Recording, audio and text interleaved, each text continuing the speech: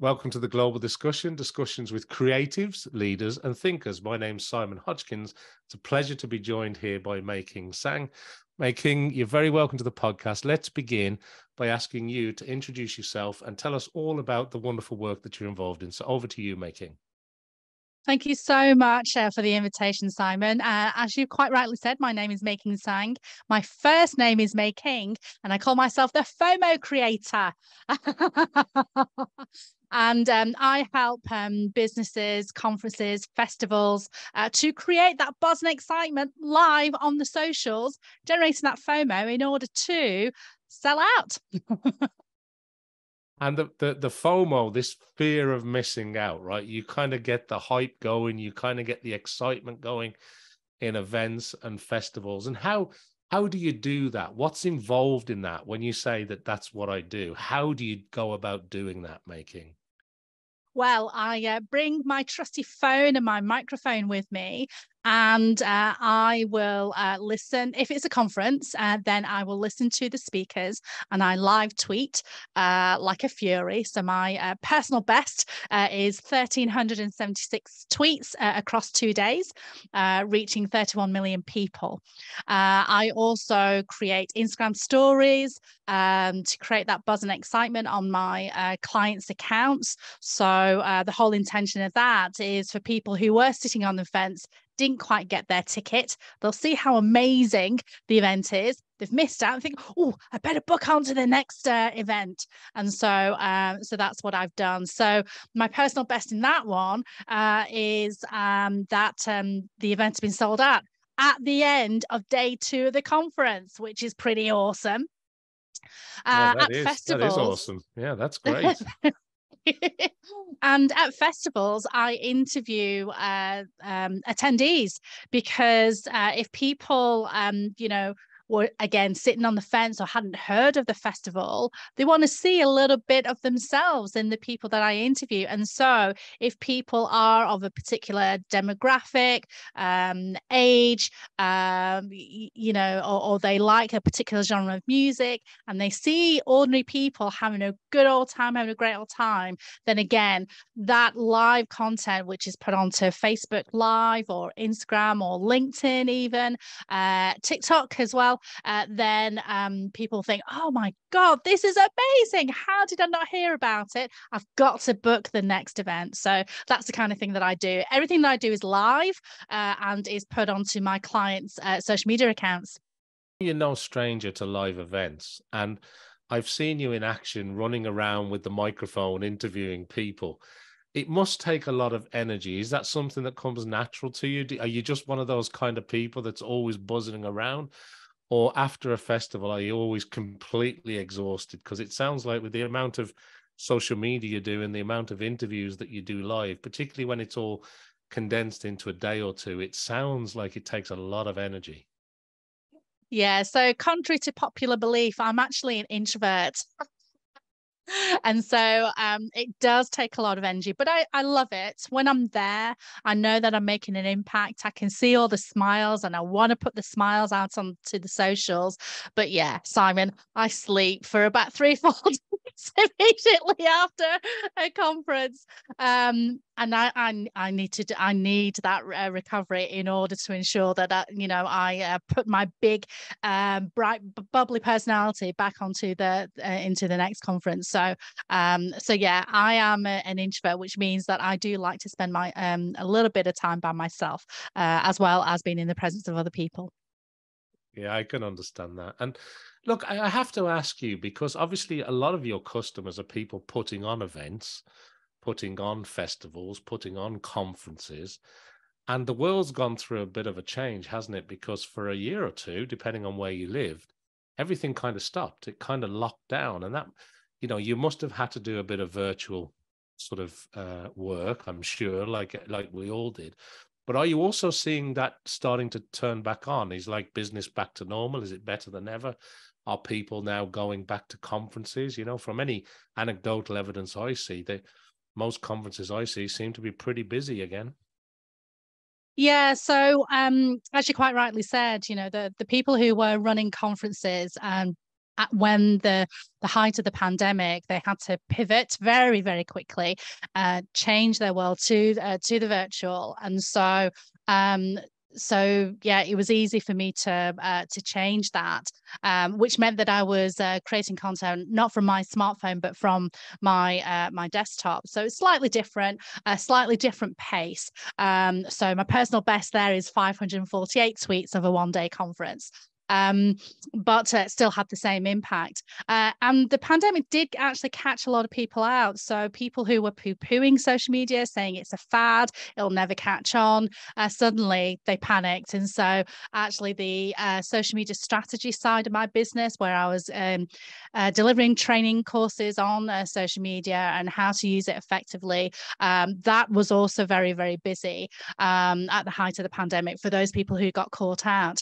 Now, what I realized was that there were a lot of people who didn't know that they can be their own hype monster, and they can create their own FOMO. They don't need to hire a FOMO creator like me. They can do if they want the best, but they can actually create it themselves, or they can train, or I can train your social media manager to be able to create FOMO as well. So the training sides of generating that buzz and excitement has also increased when people realize that, okay, so you can be your own FOMO engine, you can create your own publicity on social media. How do I do that? And so I've been delivering training on that as well. And the biggest learning that I have been doing in the last year or so, delivering different talks up and down the country and online as well, is that if you don't run an event, you can still create an event. You can create an event out of anything. So if you sell a product, if you sell a service, if you are raising money for a charity, if you are promoting a cause, you can create an event out of that. And so I teach people how to generate that pre-FOMO. So in the lead up to the event, the live FOMO, which is on the day, and post FOMO. So for those who might have missed it, this is what you missed out on. So yeah, in the last sort of 6 months, I've been doing a lot more trainings on how you can be your own FOMO creator, and how you can create an event out of anything. Yeah, and I suppose for things that are maybe annual, a big annual conference, you sort of went to the event, or you didn't go to the event, you heard about it for a day or two, and then you didn't hear about it again for another 9 months, 12 months. Whereas now, as you're saying, the work that you're doing, you're helping conference organizers. They're literally selling out on day 2 of the conference for the following year. So that must be a real boost for people, because they're booking tickets, they're selling seats. And also, I like what you're saying, because in the same way that your clients had to pivot and some people got cut out, but you also had this other element to what you do with the training.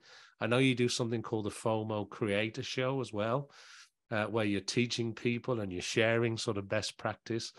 And what did you call them? Hype monsters, getting people to be their own hype monster. I love that term. But you're right, because sometimes they don't have the skill set in-house, or they need a little bit of advice on how to do it. And of course, you've worked with things where you've reached 30 odd million people, you were saying, over one event, to help people do that. So you're perfectly placed to help people with conferences. It's really about getting that engagement, isn't it, Making? It really is. But even before that, people need to get to know who we are as, as a business, as a person, because people aren't going to buy from you if they don't know who you are. So, fear of FOMO means the fear of missing out. So the first thing we need to do is to address that fear. And get over the fear of being more visible online. I know a lot of business owners do have this fear amongst them. And I have to admit, Simon, you and I were talking earlier about how, we've been hacked. Our accounts have been hacked in the past. And so when I got my Instagram and Facebook accounts hacked, I had to, regain that confidence in order to get back online again. So I completely understand where you're coming from. And so once we've gotten over that fear, we need to remember that it's not about us. It is about the impact that we are going to make on our cause, on the people that we're going to help, and so on. And once you make it about why you went into business in the first place, it makes it less about you, and then hopefully that'll give you more confidence in order to gain visibility, and to then become your own hype monster. So dealing with that fear can be crippling. And Simon, you mentioned the FOMO Creator show. That's in production. It has been in production for 2 years. When I got imposter syndrome, thinking, comparing myself to my peers, thinking it's not good enough, it needs to be planned a bit more, but the planning was just procrastination, really. And then in January, when a friend of mine came to me and said he needed a bit more help, he wanted to get more memberships for his community, I said, oh, okay, I'll launch a FOMO Creator show. You could be my first guest. And that was it. And so I just launched it just like that, forgot about myself, because it's not about me. It's about the people that I can help. So dealing with that fear, that's the first hurdle we need to get over before we can even contemplate becoming our own hype monsters. Very good. Very good. Thanks for sharing that. And look, I know that you've often said, as a positioning piece, that you're sort of bridging this gap, aren't you, between this world of social media and I suppose the more traditional PR. And it's about bridging that gap. And the question I've got for you is, a successful hype monster, how much more important is video today on social media than it was maybe 5 years ago, 3 or 4 years ago? Because we see an awful lot today, don't we? It's reels and shorts and snippets of videos. And how does that work in the conference setting today? So I'm actually going to, if you'd have asked me this question last year, I'd have said, yeah, video is so important. You've got to get video, get brave with it and all the rest of it. But you mentioned Reels, and Instagram, they went really all in with Reels, and, you got more reach on Reels than you did with your photographs. And recently, they kind of changed their mind.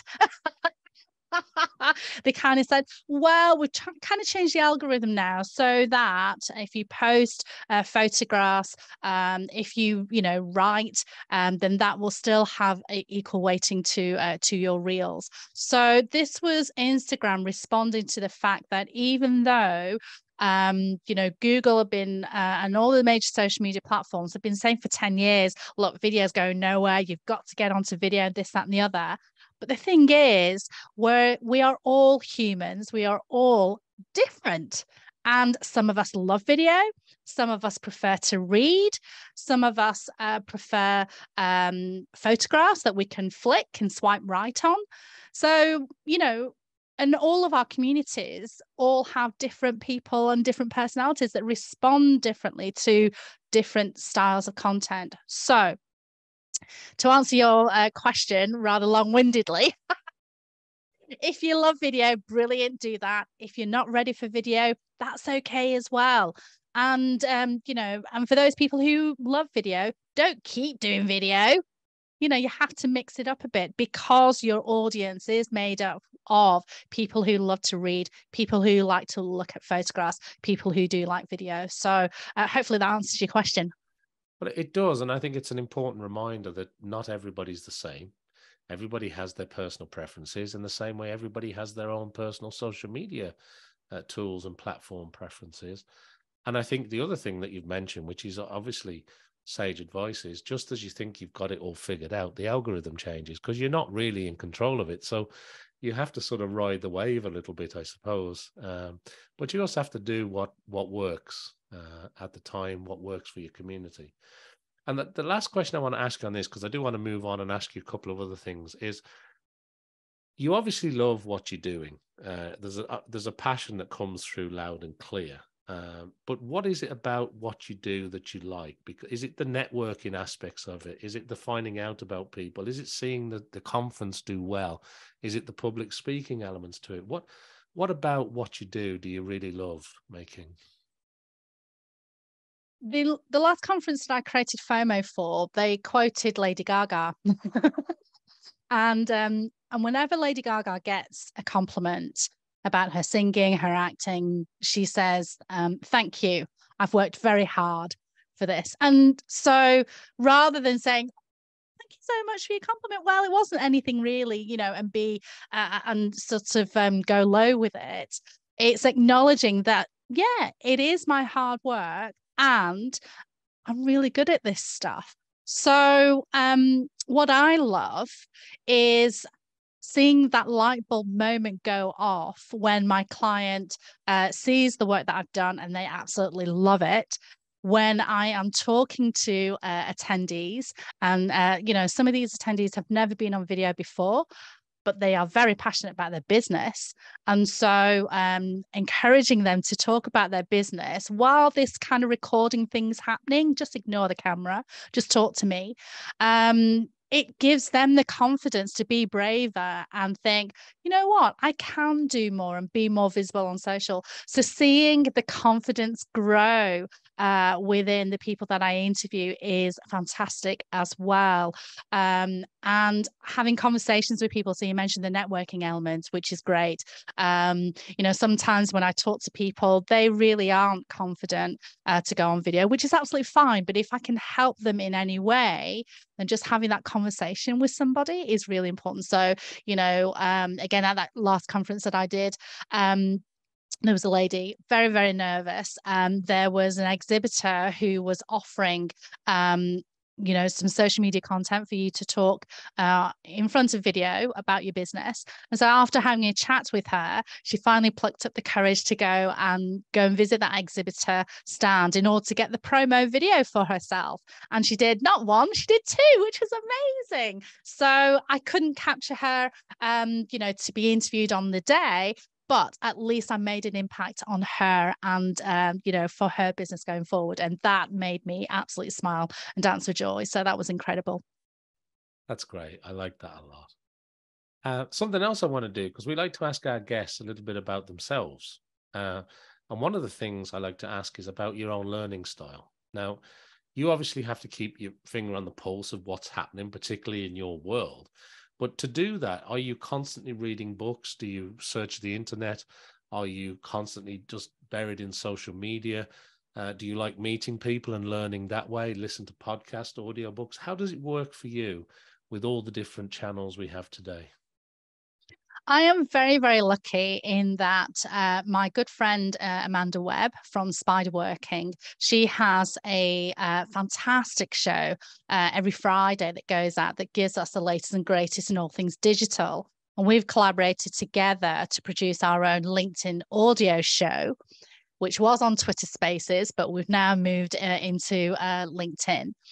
And so I get to learn about the latest and greatest. We discuss our thoughts and opinions. Sometimes we agree, sometimes we disagree respectfully. And we invite people to come onto our LinkedIn audio show to share their thoughts and opinions. So Amanda, she will share a Google Doc with me. And so I read through the links of the latest digital marketing news in that way. So I do read blog posts when I can. When I'm out and about, when I'm driving, and now that we are allowed to go out and drive again, I listen to podcasts. So there are some people that I listen to on a regular basis.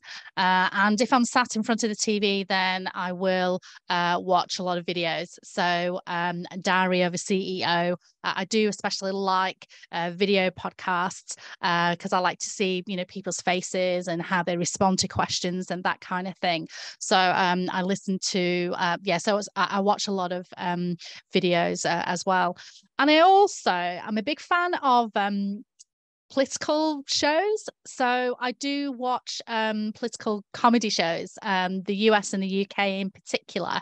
And sometimes I learn things from that as well for different styles, which then I can incorporate into my into my FOMO creating as well, because a lot of the interviews that I do are have been influenced by the likes of Terry Wogan, Russell Harty.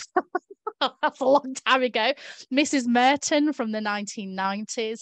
And, watching back on their videos, Graham Norton, Jonathan Ross, and all the rest of it, I try and, learn from them, because they've been interviewing for a gazillion years, and see if there's a way that I can adapt it and make it the making flavor, as you will. So videos and reading primarily. I don't have the patience to read books, even though I've got a whole host of them here. I've read some of them, but yeah, I do hope to get into the practice of reading books more, because I know it. Yeah, it's really important to read books. But yeah, I just don't have the patience at times.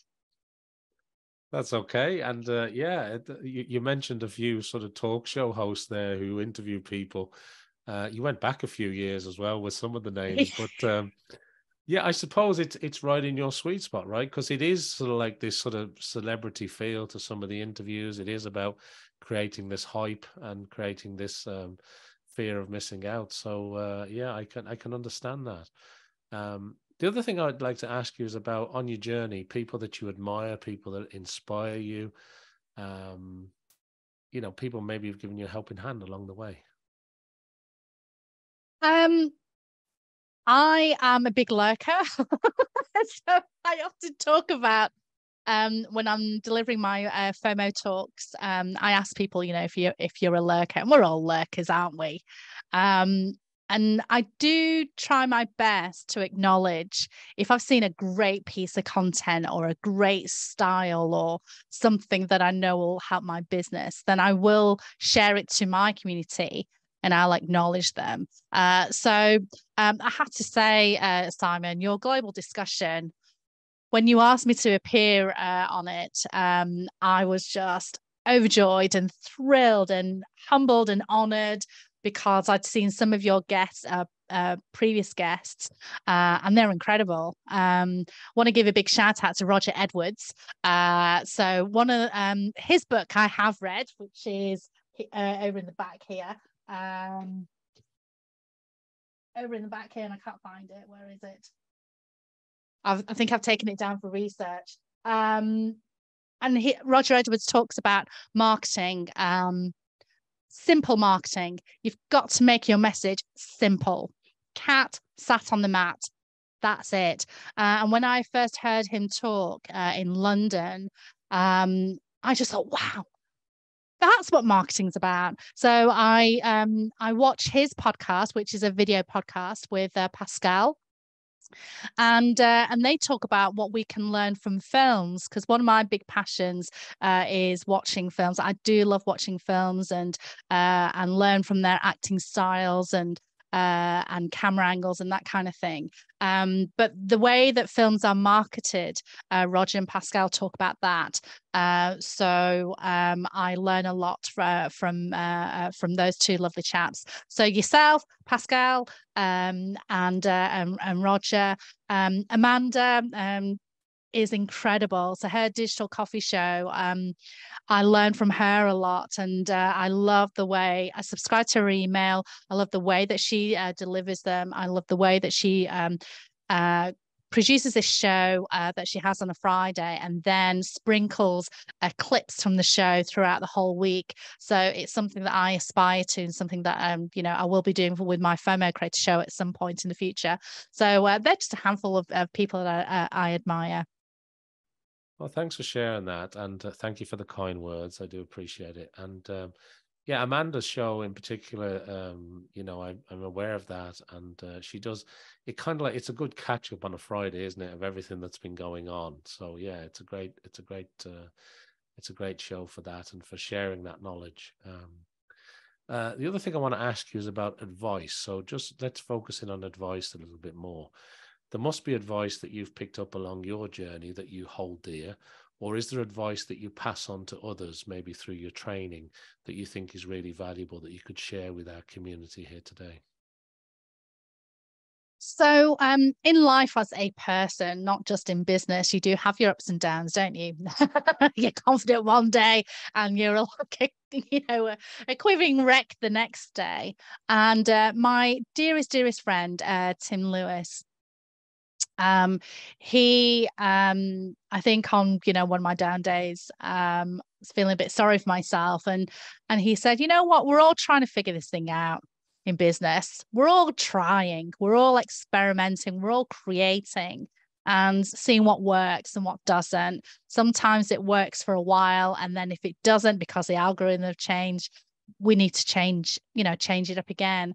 So I hold that dear when I remember that we're all trying to figure it out, because even the most confident amongst us, you may see their social media posts and you think, oh wow, they're amazing, what they do, but you don't know what's happening behind the scenes.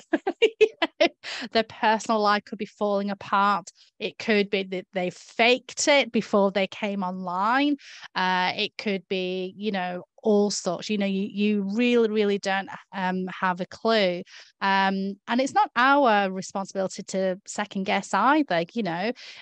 So if it was easy to run a business, then we'd all be doing it. If it was easy to make whatever amount you are, have set your target for, then we'd all be doing it if there was a blueprint. But because, humans are so different, we are lots of different flavors, lots of different cultures, all blended together. It means that what works for me will work ever so slightly differently for my client, which is why I need to understand what my client needs and then deliver it in the way that they want it to be delivered. So that was really important for me to hear from Tim. And he's always experimenting and always trying new things. And, he's absolutely incredible. So he's currently in the States. So he wanted to fulfill his goal of visiting 50 states before he's 50. Then the pandemic hit. So he's added a couple of years on top of that. So he's just visiting a few states at the moment. So he is absolutely wonderful with that. I think that I do read a lot of quotes, but I also, it's funny, when I was growing up, my parents are Chinese. They came over to the UK in the 70s, and growing up with a lot of racism, I wanted to shy away from my identity, but, I'm born with it. And so, a lot of teachings that my parents instilled in me may have come from philosophers of the past. And I didn't realize that I've been doing it all along and that kind of stuff. So rediscovering philosophers like Lao Tzu and Confucius, and some of their teachings, I like to learn the why they came to that conclusion, listen to the background story as opposed to just reading the quote, because quotes are often in context and we need to understand the full context in order to learn from it. So I like to do a bit of background reading around that and be inspired by that as well. So Maya Angelou is incredible. Love listening to her quotes and about creativity. And Muhammad Ali, actually, funny enough, he said once, "It isn't bragging if you can back it up." And we all know Muhammad Ali was so confident, but that's because he was the best. His stats tell you everything, that he is, one of the greatest boxers. So as business owners, if we've got the stats to prove that our testimonials tell us that our clients love us, then don't be afraid to show that to the world, because it's fact, right? And so that's a quote that I often remind myself as well. Well, that's great advice. Thank you for that. That's wonderful.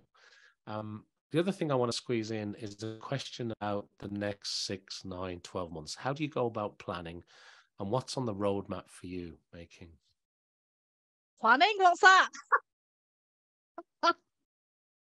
Well, I'm learning to plan better. That's one of my goals for this year.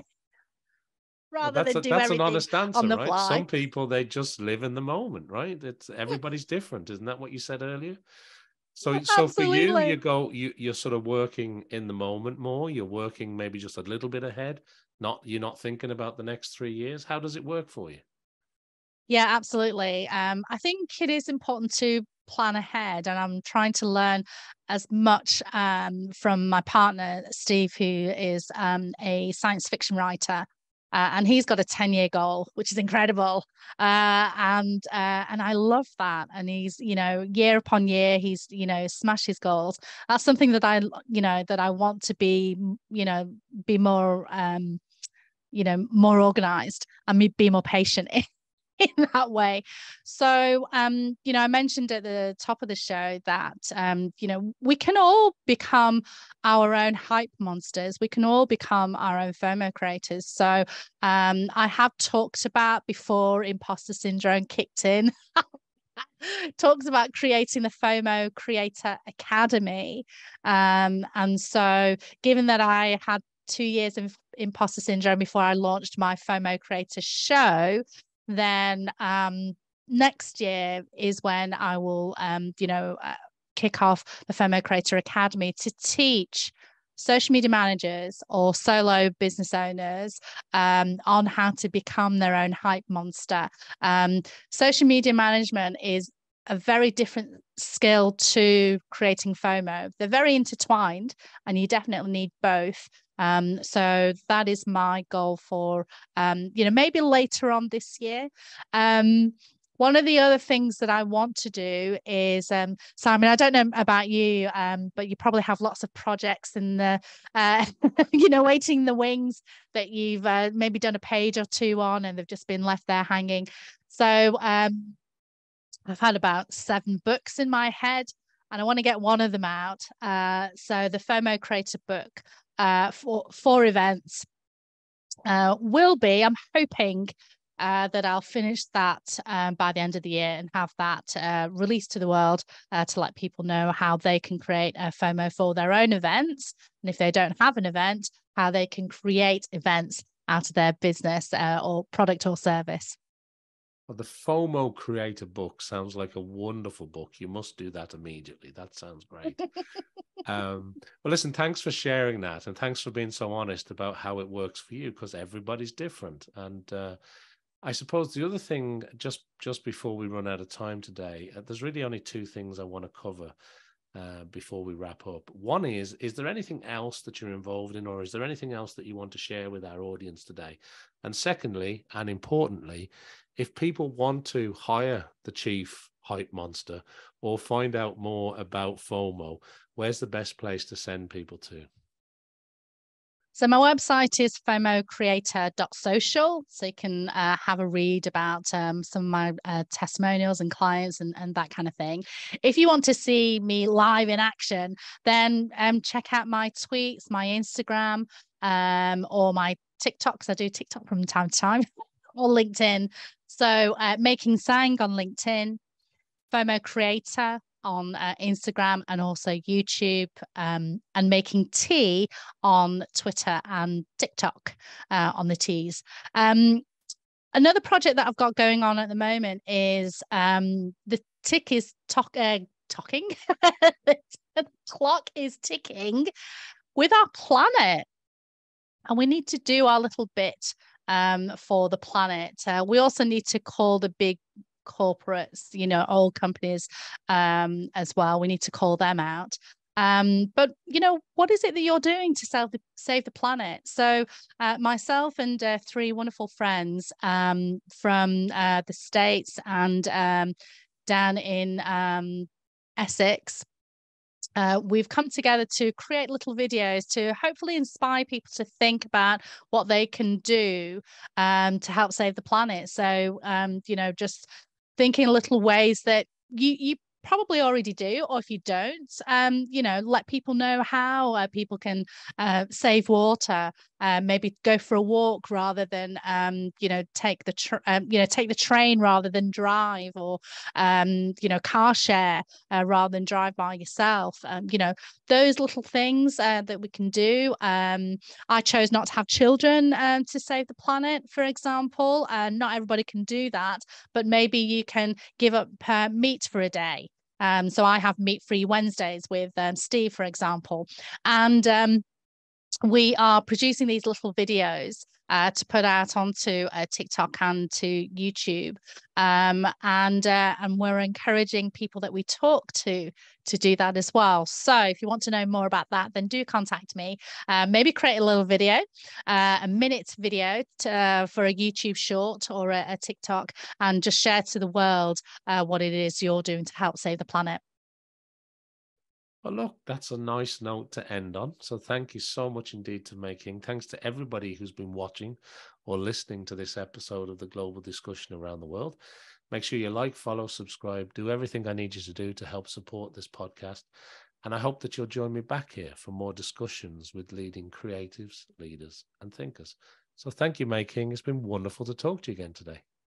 Thank you so much, Simon. Thanks, everyone.